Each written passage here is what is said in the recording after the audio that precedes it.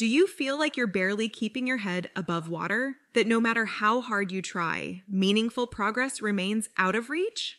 Heather gets that. She battled an eating disorder for years before seeking help. Now in recovery, Heather is here to tell you that positive change is possible even when it doesn't feel that way. Join her as she shares openly about her struggles and small triumphs. Fair warning though, Heather doesn't hold back. Her candid story may trigger some. But for those wanting honesty, hope, and healing, this is 1% Better with Heather. The information and stories shared on 1% Better are based on host Heather's personal experiences with eating disorders and mental health challenges. Heather is not a licensed doctor, therapist, dietitian, or other health professional. Her advice and opinions should not be taken as professional medical advice. Please consult your physician or a qualified health provider regarding any medical or health-related issues. 1% Better also contains descriptions of eating disorders that may be triggering for some listeners. Discretion is advised. Hey there, my little gaffers, and welcome to 1% Better with Heather. I am so excited for this next series of episodes.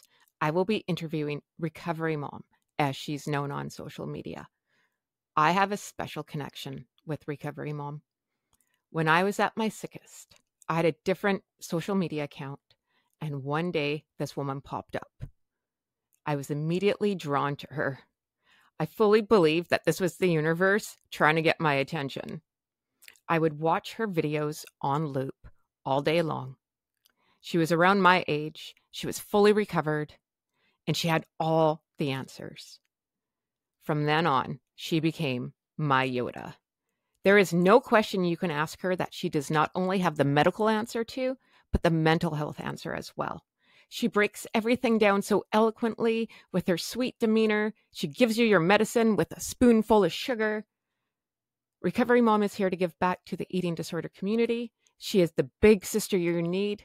She has a heart of gold, and I'm privileged to call her my friend.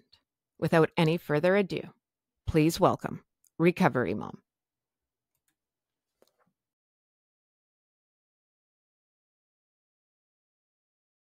My little gaffers, and welcome to 1% Better with Heather. Today's episode, we're going to talk about the stupid shit people say to us while we're in eating disorder recovery. First off, no one's not going to get a comment that they don't like. Should people make comments about you? No, especially when you're in recovery. It's the last thing you want to hear.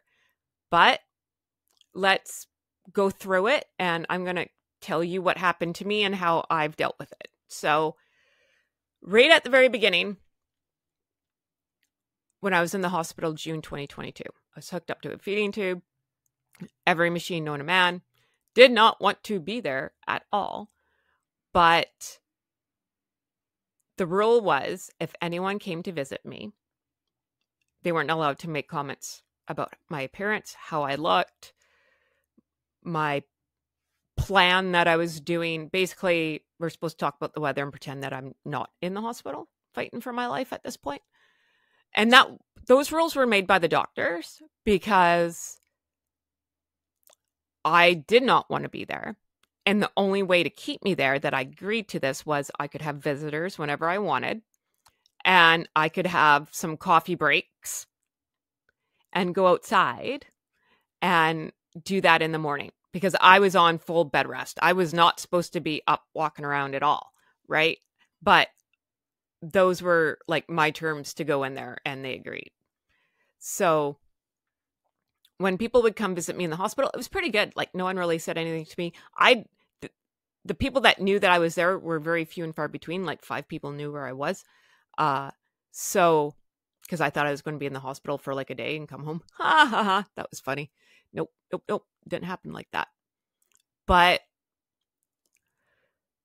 the people that did come to see me, I know loved me very much. And I needed someone to talk to because I was crying all the time in the hospital because I'm there alone. Like, I'm not in an eating disorder ward. I'm the only one with an eating disorder. My roommate's a 95-year-old patient with a broken neck and dementia. So I call it baby psych. Where I wasn't on full psych, mini psych. I kind of just kept to myself, but we'll go into those stories another time. They're good stories too. So when I came home and I had gained some weight in the hospital, I was doing pretty good after that, but I went back to my eating disorder. So when I started eating disorder recovery December 30th, 2022, I locked myself in a room and didn't want anyone to see me. I went nowhere. I took my kid to school. If I had to go to the grocery store, I would. Other than that, I stayed in my room and I cried and cried and cried and cried. I pretty much Howard Hughes'd it. If you don't know who that is, look him up. There's a movie with Leonardo DiCaprio. Go watch it. So I didn't want to see anyone. I didn't want to hear from anybody. I didn't want anyone making comments about my body because I'm super embarrassed about my body. And then that can only last for so long. So I think we went to my parents' house for dinner. And I was just like, please just don't ask me anything. Like, please don't make a comment about my appearance. Don't say anything. And my mom's like, okay, but I can't promise that your dad won't. And to be fair, my dad has Alzheimer's. So when he saw me a month into recovery, I had already gained a significant amount of weight. And I had edema, so I was all puffy. But I remember my dad hugging me, and he's like, don't do that again. And I was like, oh, okay. So that didn't hurt my feelings. But when I could go out, well, then my uncle died. So then we went to a funeral. That was Easter Sunday. And my cousins, no one really said anything to me. I'm very close with my one cousin. And he knew what was going on. Well, everyone knew what was going on, but I don't think anyone knew the extent of it. He was the only cousin that knew where I was. And when I was in the hospital. And he didn't say anything. He hugged me and was so happy to see me. However, one day, because I have to get blood work done and an ECG done every 2 weeks, that is the repercussion of my eating disorder, people. I'm bulimic and anorexic, and there is repercussions on my body that I will have to live with for the rest of my life. I've been getting my blood work done and an ECG every 2 weeks since I got out of the hospital, July 2022. A year and a bit. I don't know how I have blood left in my body. Apparently they say I do, and my heart's still ticking, so yay me. But when I went and got my ECG done, and this was like February, and the girl doing it, they ask you your height and your weight. I tell her I'm 5'10". I say my weight. No, I'm not going to say it on here. And then she's like, oh, why are you here? And I was like, well, I have an eating disorder. And she looks at me and she's like, well, you don't look like you have an eating disorder. No, keep in mind, I've been in recovery. My stomach is bloated. I look pregnant. I do. And I'm like, no, I have an eating disorder. And she's like, well, what kind of eating disorder do you have? And I could feel my back start to sweat. And I'm hooked up to all those electrodes. If you ever got an ECG, right? Like they put everything all over you, right? And you're naked from the top up with a little paper freaking blanket over you. And I'm trying to explain this to her, and it was going nowhere. And I left there in tears. And I came home and I told my husband. And he's like, nope. So we actually phoned and complained.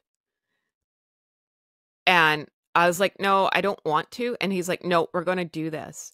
Because honestly, in that moment, I wanted to run back to my eating disorder. I'm like, this is bullshit.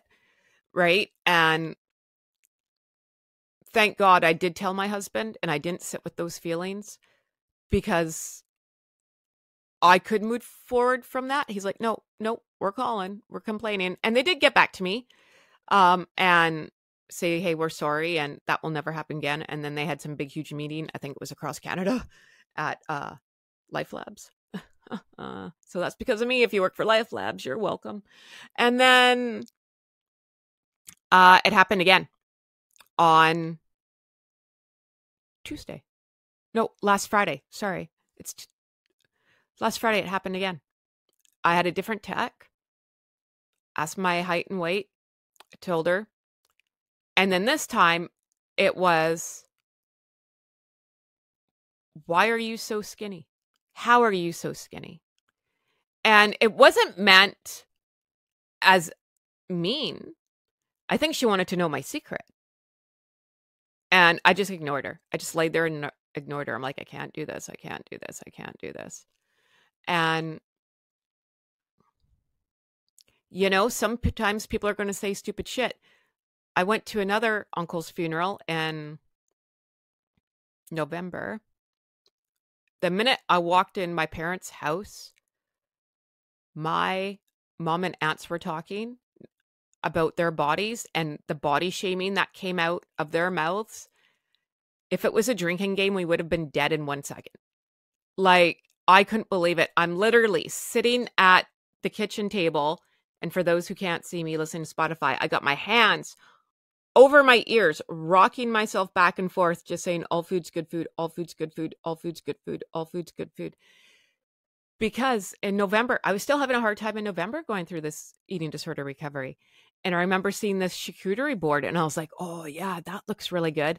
And I love cheese and crackers and pickles. Love. And I thought I can do this because the food was in the dining room and no one was really watching me. So I was like, oh, because I have a problem with people watching me eat food because that's the way I am. And I could go in there and feel safe, but then all the food came out to the kitchen table. But I still did it. I took down that charcuterie board like I was going to war. Plus, my aunt brought these candied jalapenos. Oh my God, so good. Paid dearly for it, let me tell you, but so good. And I was so proud of myself in that moment. I'm hearing conversations that I do not want to be hearing right now because every 5 seconds they want to rag on themselves. I'm looking at my mother like she's got 5 heads. I'm like, do you understand what you're saying right now? I'm sitting right across from you, right? And then I'm thinking, I'm too sober for this house. Get me out of here. And the point of this mishmash story is people are going to say shit to you. And you're just going to have to learn how to deal with it because it's not anyone else's problem to go around you and your feelings and your buttons and what's going to hit a button and what's not going to hit a button. Life's tough, man. Like, you're going to have to toughen up to get through this. And yes, it sucks. And it's okay to take yourself out of a situation and leave. But for the whole world around you to spin on a dime just for you and your feelings is not going to happen. So we're just going to have to take it like a champ and try to find ways on how to calm our nervous system and calm ourselves down after and in a healthy way and go from there. But yeah, stupid people say stupid things. You can't fix stupid. It is what it is. 1% better every day. Take care of you. Hey there, my little gaffers, and welcome to 1% Better with Heather. On today's episode, I'm going to talk about how to love your body through your eating disorder recovery. Here's the deal. If you are here for a motivational speech, man, you're in the wrong spot. I am here to tell the truth, the whole truth, and nothing but the truth. This was hell for me, and it's probably hell for you. Gaining weight in eating disorder recovery sucks. The big one. Now, I know someone would say, well, isn't that the point of recovery? Yeah, no, I get it. However, I would like to recover and stay in the body that I like. It does not work like that. Oh God, I would hate waking up in the morning. I'm just not even gonna lie about it. I hated looking at myself in the mirror. I couldn't stand seeing my face puff out, my stomach extend, the voice, my eating disorder voice, slick, telling me, no, it's not too late. Just run back. Just run back. I would cry, bawl my face off, cry 24 hours a day. I locked myself in a bedroom and wouldn't come out. I was so embarrassed. I didn't want anyone to see me. The only time I left this house in my bedroom was to go to group, which we'll talk about in another episode because I have thoughts on that. And then if I had to go to the doctor, that was it. I did not, no, absolutely not. I did not go out for fun. I didn't want to be seen. If I had to go to the grocery store, I made sure like I was invisible, and I live in a smallish town. Trust me, you can't go to the grocery store without seeing somebody that you know. And I would just put my head down, put my hood over my head, and run through that thing like an Olympic event. And I couldn't. The embarrassment was so much. I had to put towels over the mirrors because I couldn't look at myself anymore. And it was so difficult. It was so difficult. And I would watch TED Talks and watch these people pour their guts out and say how much they love their body and everything else. And I'm thinking, well, that's great for you, but not for me. I don't want to change. I don't want to gain weight. And that would just upset me more. And I would yell and scream. And I'm like, well, you guys are full of shit. No one loves their body like this. There's no way. There's no way in hell. You're just up there because you're getting a paycheck. You're just getting a paycheck from endorsements and all this other jazz. When you think like me in those moments, you are just feeding your eating disorder. You are still so sick, even though you're eating and you think that you're getting better. One day I had to go to group therapy, and we watched this movie, and it was called Behind the Before and After, and it's by Body Love Society. So look it up on YouTube. It's about half an hour. I inconsolably bawled through this documentary, cried, and I came home and I watched it again, and I watched it again, and I watched it again. This one helped me. I hope it helps you. Now, into a year and almost 1 month into recovery, how do I feel about my body? It's every day is different. Every hour is different. Every minute is different. I have good days. I have bad days. The bad days are fewer and far between. But there are certain things that if I'm in looking too much backwards, if I'm looking at old photos or I find some old clothes, and don't tell me to throw them out and don't tell me to not to look at old photos. It is what it is, all right? So that's how I heal also. I don't want to go back there. I know this in my brain. My brain is nourished enough that I know that my old clothes that I used to call my skinny jeans are now my sick jeans. I am not meant to fit in those clothing, that size of clothing. No. So if I keep it around, it's almost like, no, we don't go back, because I feel, and this is how I process things, if it's in front of my face, I know not to do it. If I got rid of it and never looked at that stuff again, I would backslide. I know I would. Everyone processes differently. That's how I process. I can obviously look in a mirror now and not cry, but there's certain things that come with recovery that, I don't like. I don't like my thighs. I don't like, and I can't believe I'm doing this on camera, I have bat wings now. Bingo wave. A lot of people do. It's not just me. And I'm getting better with it. But it's stuff like that destroys me. Working on your self-esteem is like working any muscle. It's like riding a bike. You wouldn't start your little baby on a mountain bike and push him down the biggest hill that you could find. No. Start at, a little tricycle, and then we move up to training wheels. And then we take off one training wheel.